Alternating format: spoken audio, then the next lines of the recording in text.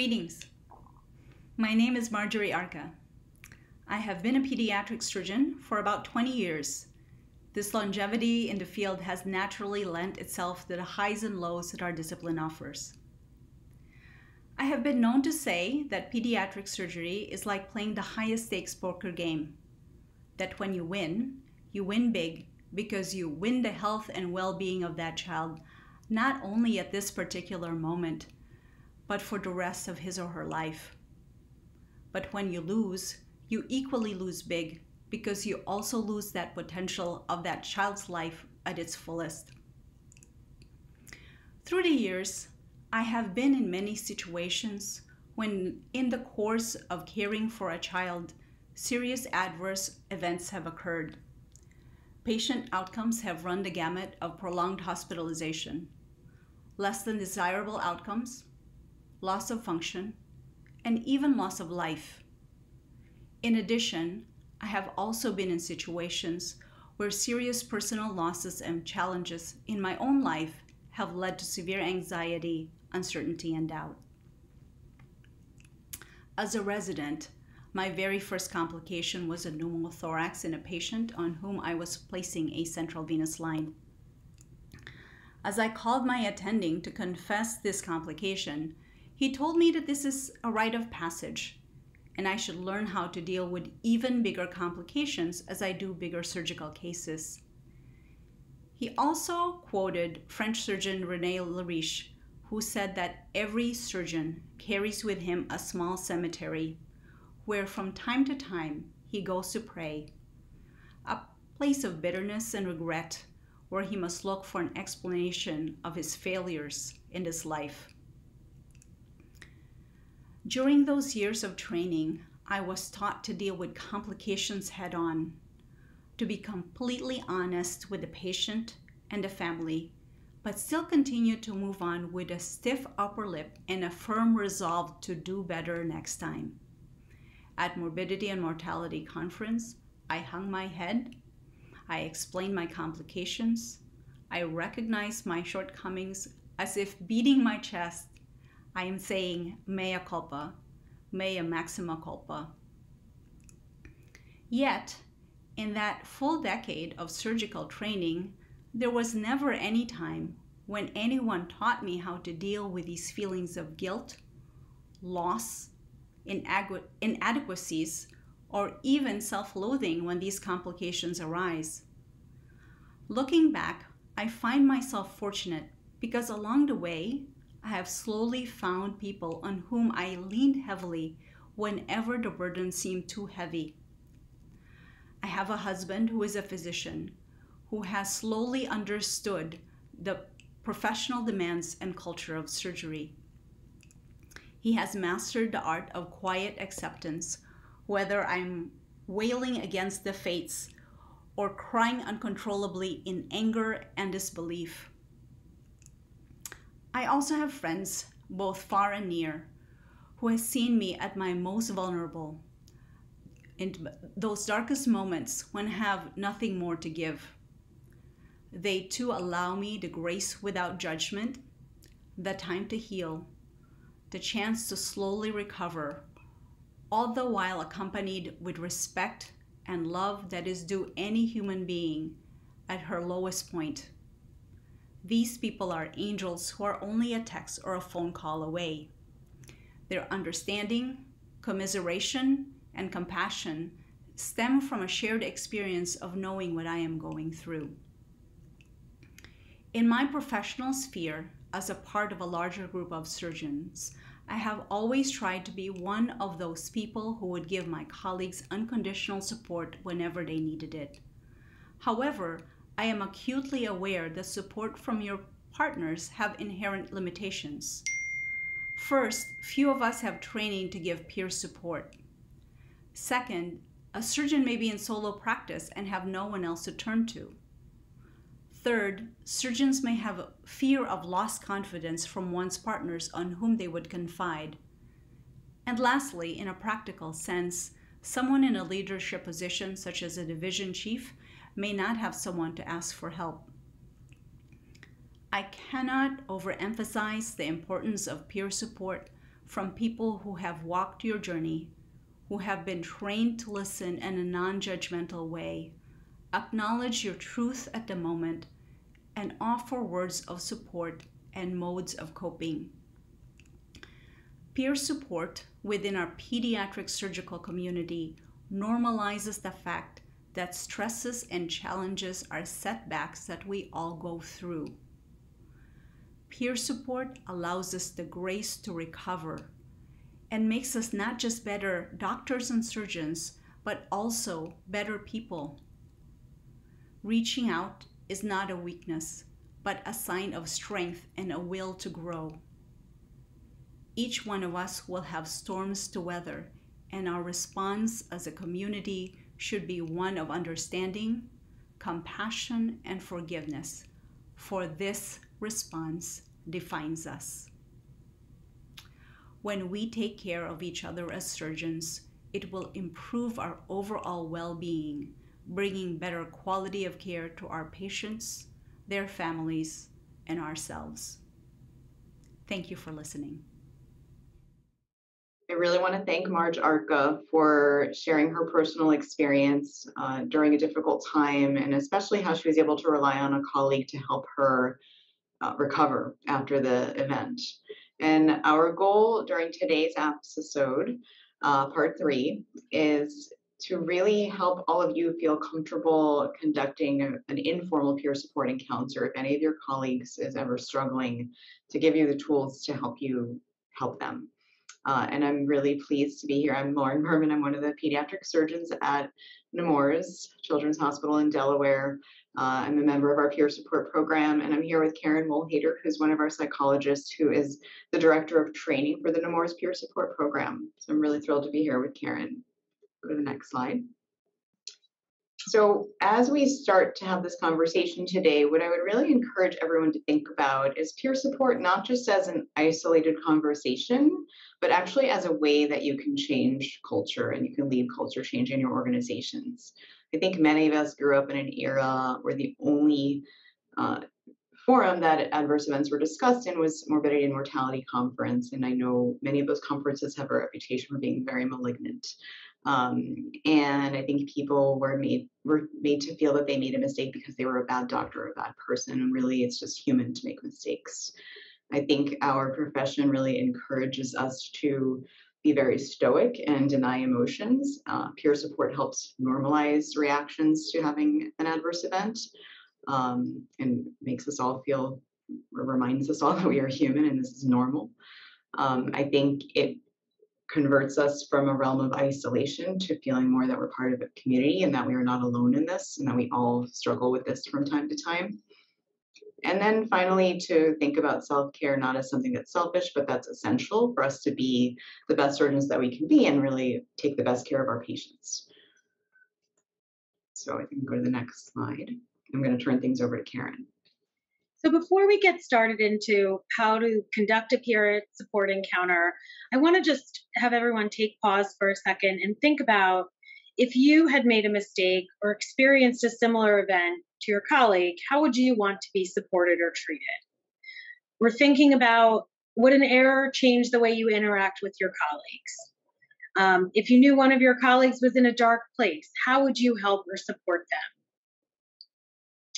And we want to think about how to incorporate peer support into your daily practice. At times it can be challenging to know what to say or how to check in on colleagues when they've experienced a workplace event. As we've heard in the second peer support training, that as fixers, we might want to offer suggestions or ask many questions and try to change the situation. When really, peer support uses skills and strategies to explore and normalize experiencing stress.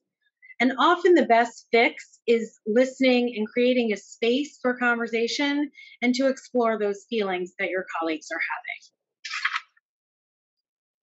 How to get started. So in some cases, you may want to acknowledge that a challenging event has occurred. You may want to say something along the lines of, I heard there was a difficult outcome in the OR yesterday, or I heard you were involved with a really tough case. Kind of open the door for conversation. Other times, you might simply just ask a colleague how they're doing but give them time so that they can talk and have a conversation. So, we often ask people how they are as we're passing by them in hallways or elevators, or, as you're going into the OR. And really, if there's been an event, we want to offer support or give time to talk when there's privacy and ability for the person to engage in conversation. And acknowledge to yourself that it's okay if you don't fix it or cheer them up. This really is normalizing experiencing stress. And we want to avoid what we call bright siding. And we saw that in the video from Inside Out, where just kind of saying like, it's okay and it'll get better, and all the kind of changing directions to try to make someone feel better actually is not as supportive as allowing them to express their feelings and express how they're doing in the situation. So the first step is often exploration. And when we talk about exploration, we talk about rewarding the thoughts and statements that you're hearing. We want to use tentative statements to clarify understanding instead of direct statements that you are making assumptions about the case. So sometimes that means asking a question or summarizing a theme of conversation. So some examples might be, you're wondering what might happen. People may judge you and kind of leave that as a question mark. Or it sounds like most of your concerns are about getting through the next few days. By exploring feelings, associates feel heard and they have the chance to clarify what they mean. It may feel repetitive when you're doing it, if you're repeating back what they said, but really it's shown that when you repeat back, it is allowing clarification, and it also shows that person that you're really listening and taking the time to understand what they're going through. And think about how you might restate some of their comments or statements. We're going to watch a brief video clip that demonstrates this skill. I was just going to ask, can you give me one sentence about what happened? I don't need to know the details, but I just wanted to know where you're coming from and what happened briefly. Sure. Well, I was set up to do a pretty routine appendectomy. Happened to be on a pediatrician's child. And when I put my initial trocar in, found my way into the aorta. And we controlled it, and the child survived, but it was a pretty rattling event. Wow. So that's that must have been very challenging to have that conversation with the family. The next step in exploration, and we saw in that clip, we saw an example of kind of summarizing that the person gave their information, but then we heard, wow, that must have been a challenging situation, and kind of taking pause to facilitate next steps of the conversation. So another step in exploration is labeling feelings. In this situation, what we want to be able to do is give other words for maybe some feelings that people are expressing. It's an incredibly important tool because it can help kind of explore what they're feeling and help that person even clarify more what they're experiencing due to the stressor. It also helps people feel heard, understood, and accepted. So you might hear somebody saying that they're feeling sad or hurt, they're feeling insecure, but these are all other words that you can use that might help get conversation going deeper into how they're really feeling about the event. Maybe they're feeling embarrassed. Maybe they're feeling stressed or worried. It can be helpful sometimes to open the door by saying, it's overwhelming. You're feeling angry. You're feeling vulnerable. And taking pause and allowing them to kind of share a little bit more about what those feelings are meaning to them. And you might also think about how labeling helps them identify what areas they would need help in as you're discussing the situation. Another part of exploration is deepening the inquiry. So we can ask open-ended questions using how, what, tell me about, convey compassion and not judgment. So we want to avoid things like why. And we want to be curious and avoid interrogating. Remember, this is not an M&M. This is not getting the details of the case to then offer suggestions as to what they could do in the next situation. We really want to have a natural conversation about the event that occurred and how to provide compassion and support for the person that is experiencing the stress. So exploring is not a debrief. Oftentimes it's easy to review all the facts and details, but it's more important to take pause and explore the feelings that someone is having. Thinking about questions like, how do you feel about what happened? Tell me about how the event has been impacting you. What's it like to be at work or home when you're feeling this way? These are all ways where you can explore further how someone's doing emotionally without getting into the details of the case. The next step we think about is normalizing. So we want to reassure our colleagues that their reactions and emotions are normal. We want to share your experience when appropriate. So as we've talked about before, you may briefly share a similar event, but we want to keep the focus on the person you're providing support to. But you may be able to say things like, it's understandable that you would feel worried, or it's understandable that you would feel stressed. In this situation, feeling frustrated is totally normal. When I faced something like that, I felt overwhelmed.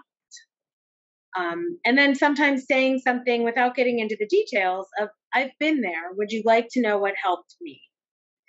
So when we think about things that can happen after stressful events, certainly things like reliving the event, having feelings or reactions about the event after it's occurred, thinking about it all the time, these can happen very naturally, and we want to normalize that experience for people we're providing support for. And like I said, we want to keep the focus on them and not you, but sometimes giving an example of, it helped me to talk to my colleagues, or it helped me to take a day where I was able to kind of focus on how I was feeling and identify what was going to help me feel better, can be helpful, because again, we want to work on changing the culture of the stress that everyone experiences during these events. There's often phases of recovery when it comes to stressful events. So we always want to normalize that having intrusive, repetitive, trouble sleeping, reliving the event, fearing that a similar event could happen again, being unable to concentrate or getting easily distracted, feeling depressed. These are all normal feelings that can occur after an unexpected or negative outcome. And we want to normalize that they're not alone. So we're going to watch a brief clip normalizing and reflecting on an event.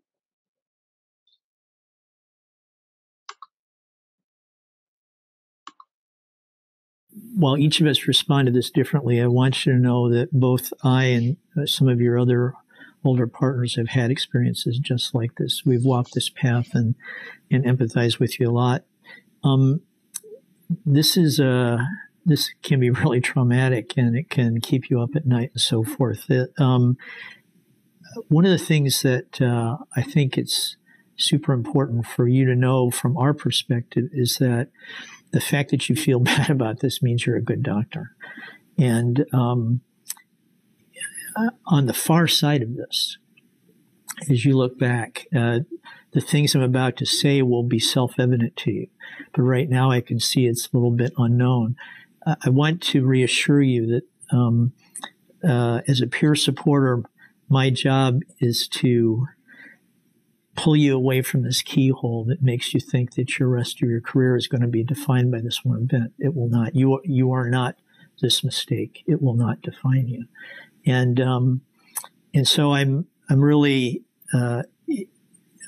right now, while it's fresh, it's pretty hard. But just like you counsel your patients about how wounds will feel a little bit better every day, right now, while this is right up in front in your proximate memory, it's so hard to step away from it, and it can be something that we perseverate about. And yet, as time goes on, this is going to get better. And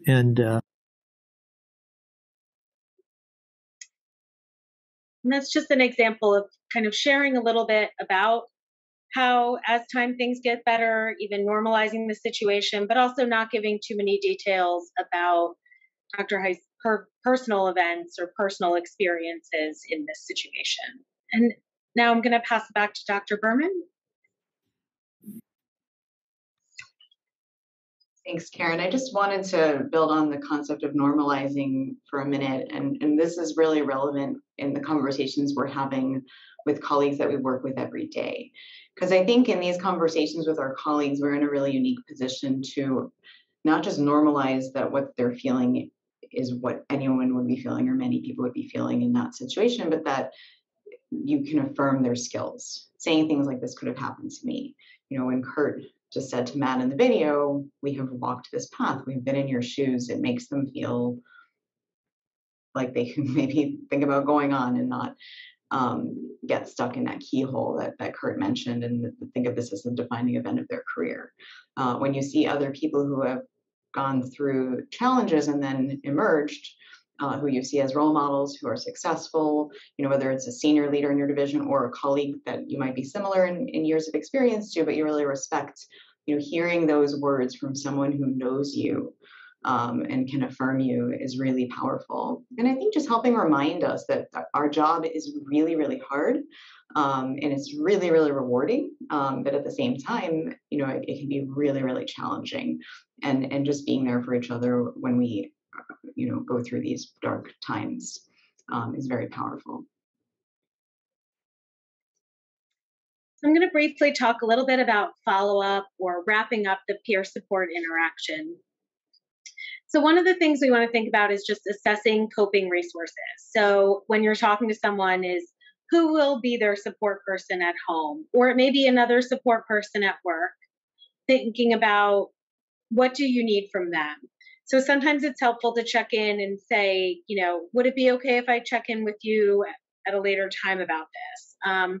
Sometimes to help generate what's been helpful is thinking about having them think about what they've gone through in similar challenges in the past and what might have helped them recover. So it might not be a similar challenge at work, but you know, what's gotten you through difficult times in the past? It might be a hobby, it might be social support, it might be distraction, exercise.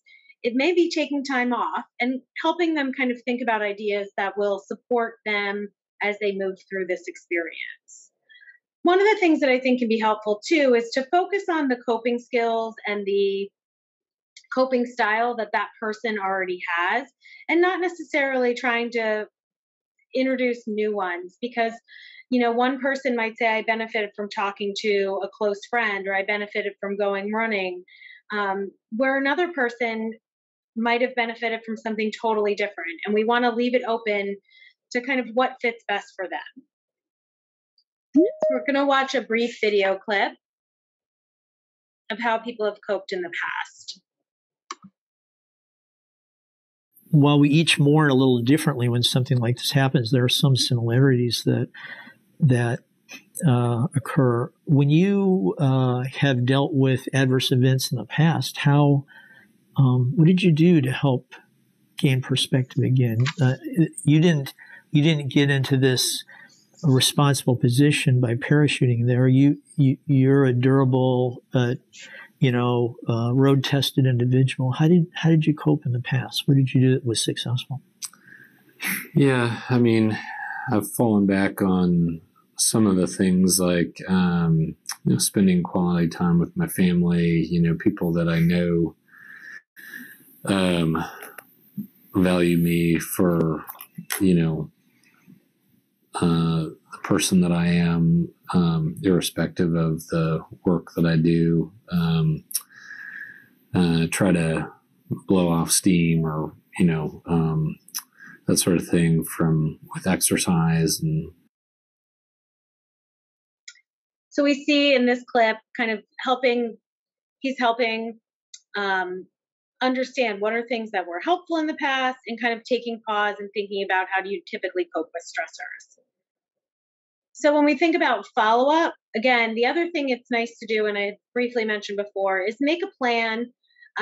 Make a plan for what are things they can do to cope in the interim. Ask to see if you could check in again, or maybe even make a statement that you will check in again. Because sometimes if we ask someone, would you like me to check in again, or can I check in about this? They may feel like, no, that's not necessary, I'm okay. When really we want to extend the information that like supporting each other and being a part of peer support doesn't just end with that first interaction. So you might say, I'll check in on you again next week after you've had some time to see how you're doing. And then at times it might be appropriate for referrals. And many institutions have different referrals that can support colleagues. And it's often helpful to just kind of, if you feel like that would be important, to ask the person, is this something where you would want some help getting referrals from some other support? And then that might be something you can talk about at your next meeting. Summarize the conversation and encourage the use of coping resources, and really end by saying you'll check in again soon. And again, I think we like to avoid asking to check in because people might, already feel concerned that they're taking up time, or that, this is something they don't want to talk about, when really we know from those surveys that people do want to be supported by their colleagues, and they do want to be checked in by people from their team.